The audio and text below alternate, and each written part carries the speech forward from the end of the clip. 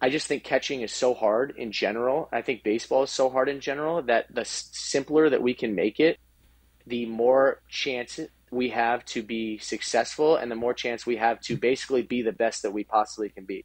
So along this call, you're going to hear me talk about like simplicity and just wanting to have basically one thing for all these different things. Receiving, I'm going to have four different stances.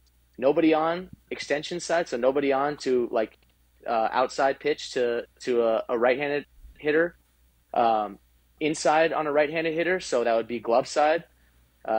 Runner on to the extension side, so outside to a righty, and then inside to a righty, and that's it. I'm going to have four stances, and I'm going to roll with that. Now, my glove positioning and where I set my barrier in order to kind of, and we can get into this a little bit, but the more that I